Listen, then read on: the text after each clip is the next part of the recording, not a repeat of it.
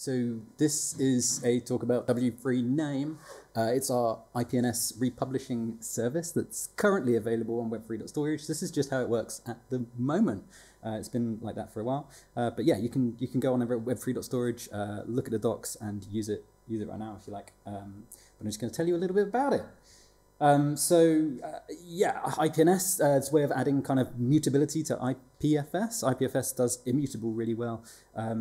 And it even has like, to add this mutability, it has this thing called MFS, which is essentially this thing which allows you to sort of manipulate a DAG as you add new things to it or take things away from it. And that kind of gives you the illusion of kind of mutability. But what it's doing is creating a new thing each time, and you get a different CID. So if you share like a CID of a DAG with someone, and then you change it, and you get a new CID, you're going to have to share that new CID for them to see those updates that you made. And so wouldn't it be cool if there was like a CID that you didn't have to kind of, that didn't change when you changed the DAG? Well, that's IPNS. Kind of. So here we go. A little bit of background on IPNS if you don't know about it. Like it all starts with kind of cryptographic keys, public key and a private key. The public key is the old looking one, and the private key is the shiny gold one, which is a special one which you shouldn't share with anyone. Emojis for keys are pretty limited, so apologies, but that's what we got, so that's what we're going to work with. And so just to be clear, these are the same sort of keys that you kind of typically work with with IPFS. So when you IPFS init, you'll get a key generated for you, and you can list it out like that, and it's called self by default. And then you can generate your own key and call it my key, and you get a new one. And these are just the same sort of keys as you work with IPFS, just to be clear. And so IPNS records, how do you create them? Well, you've got some data, and what you do is you just sign it with the private key. But what is the data? The data is like a CID, a sequence number, expiry information, some other junk, can't remember, but it's not really important. But like you can think of an IPNS record as a mapping between like a CID or it's actually like an IPFS path, so a public key and a CID. So this is the public key, this is the CID. And the cool thing about IPNS records is that they can change over time. You can revise them. So you can basically say this key now points at this new CID a little bit later in time. So yeah, that's that. So typically in IPFS, you'd publish your IPNS records to the DHT or over Gossip Sub. What we have in w3.storage is this simple mutability kind of API, which allows you to create your IPNS records and post them off to the API. And so you create them and post them off, and it means you don't have to run your own IPFS node, which can be good in like web applications, maybe in like mobile when you've got like resource constraints or IoT kind of situations, stuff like that. So all you do is you create your record and you post it off to the URL that corresponds to your public key. So that guy. And then, yeah, once you posted it off to w3.storage, you can get the latest revision using a HTTP GET. And it will give you back the current IPNS record for that public key. That's kind of cool, because it might have changed since the last time you asked, or you might have not got it yet. So it's good to be able to get resolve the current version. So that's good. But how do you know when the record changes? Well, because you might not be the one that's actually publishing that change, it's someone else. You're just kind of consuming it, maybe. Well, we have a WebSocket for that. So you can listen on the WebSocket on particular keys and get pushed an update or the new IPNS record as it gets published. So that's cool. You know the record is good that comes down the line because it's been signed by the author, and you can also like validate newness based on like if you have an existing one, you can compare them and make sure the sequence number is greater and expiry date, etc., etc. Yeah, so there's that. That's rad. And if that's not enough, then what we also do is we publish these records that we receive to the DHT.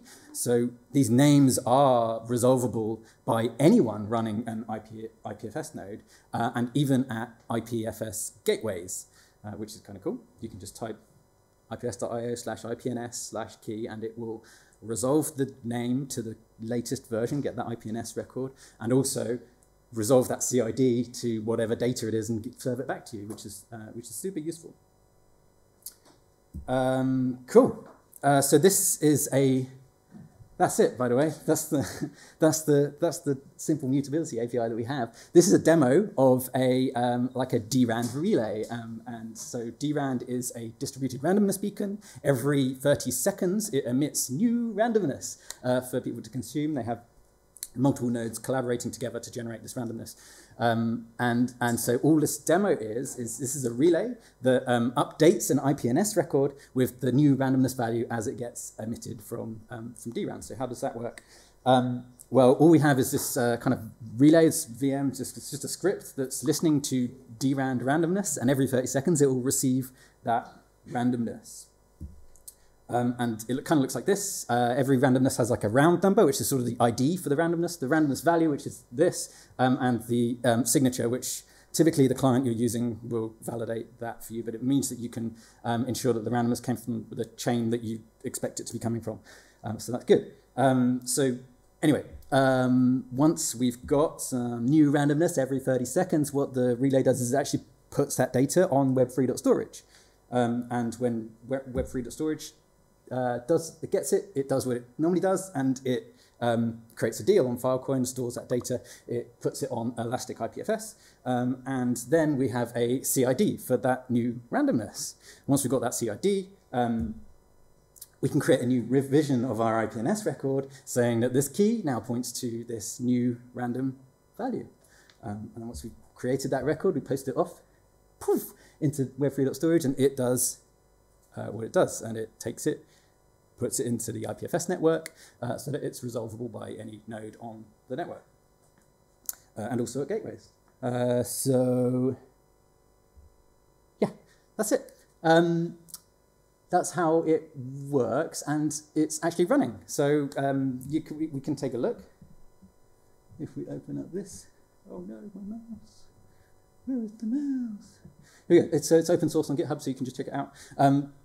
I've got a key running in production. It's a demo. So, but this key, you can actually go and ask web3.storage API for the current IPNS record for this key.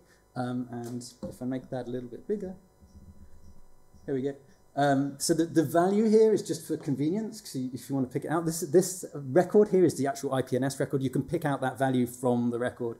This is just for fun and ease of use, but I should be able to open up IPFS.io, IPFS / this particular CID, and it should return me the randomness. So sometimes the gateways are not too happy. So here we go. This is the current round 7. So you've got 790. So I'm going to try this out. So if you go to dran.love, this is the official DRAN website. Oh, hello. Oh. There we go. Yeah, so 793. Okay, so that was reasonably. Where's my mouse gone? It's over here. There we go. So this is the current value. I think we just put in 790, so we were like 3 off. Okay, so anyway, but the cool thing is, I think, is if we actually take that IPNS key, we should be able to do the same thing.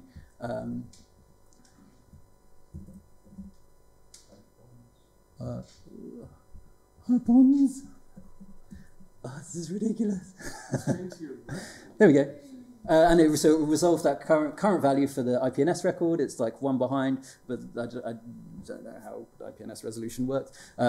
We need quorum, and anyway. So that's that. That's IPNS publishing over API and putting it in the IPFS network, and then resolving it, and also resolving IPNS records from IPFS. And you can do that also from like any IPFS node that you've got running. And that's my talk. Thank you for listening.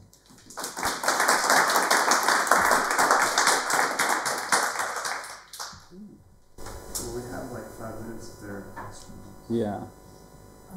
Question. So do you have a recommended expiration time that you tell people to use for So we have a JS client for this, which is useful information I didn't tell you, and so it adds like a far future expiry date. It's like a year or something. We do republish these the IPNS records to account for like network churn. And so yeah, it's kind of no, I don't have a specific like recommendation. I think the default is like 24 hours or something in IPFS. But it's got the key there to re-sign all the time. Like, yeah, if you give it to a provider, you definitely need to longer expiration. Yeah, exactly. What's the expiration on the v3name ones? Because technically you're only sticking around for 30 seconds, right? So do you shorten the expiration I date? should shorten the expiration. Yeah, that's a good point. But yeah, like essentially it's kind of your responsibility to put a good expiration on it, I guess. Yeah. How do you consider like giving the private key to Web3 storage so it'll like keep republishing? Yeah. It's terrifying. Like, having one key that is permanent address to the customer is just kind of terrifying. So we're looking at like ways to delegate permissions that you can, and then hold on to delegated keys. Yeah. Do Future stuff is kind of UCANs perhaps. There's also, like I saw the other day that there's this new reframe protocol that has IPNS methods, which would be cool to support as well as what we have. There's also like a whole bunch of DNS stuff going on in IPNS too that like connects with a bunch of other protocols as well.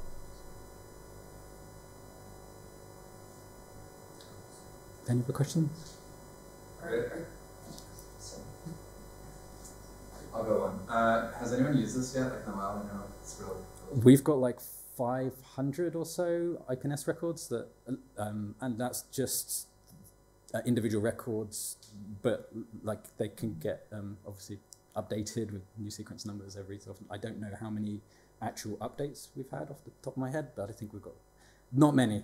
I think IPNS's reputation has been a little bit flaky of recent, and so I think not a lot of people know about it, but maybe this is the thing that makes it a bit more accessible and easy to use. I don't know. Also, it's been like a beta feature that we put into the client. Yeah. A Web3 storage account where, and like, we're doing a new version, hopefully this week we release, where anybody without an account can just publish the records. Yeah. Because like this isn't in your docs yet, in your HTTP API docs. Yeah, because of the beta-ness of it. Yeah. Are you using the like UTP pub/sub gossip thingamajig enabled with this, or is this in the republisher node, I can't remember. Is it on by default in Go nodes? Right. Yeah. So we should turn it on because that would be trivial because it's already like listening on stuff and. Yeah. So how do you get updates? Is it purely when you get an update to Web3 storage, you publish it to the website? Yeah. So currently, like, if you take this outside of there and publish a new record, if you publish one through Web3.storage and then publish a new one through IPFS, then we don't take in that new value and then update our cache. So that's an improvement for the future. But yeah. So that's probably where pub/sub would help too. Yeah, definitely. Was there like a canonical use case for which we built this? Like why did we build this? Maybe it's for like mutable entities. Yeah, I mean, like, so I wanted to enable like the mutability use case, be able to build apps that allow data to be changed and for people to receive updates to them and show like document-based things or whatever. I don't know. Whenever you're like, just run a server, people aren't going to use it. So we're like, okay, if we can host these, and then there's like a consensus mechanism because you're sending it to this one service, then maybe people will use it. And then as we've been building it out, it's like, there's some other issues with IPNS, like even once you have the service that you need to tackle. But you don't even get to those until you're running as a service and people are actually using it.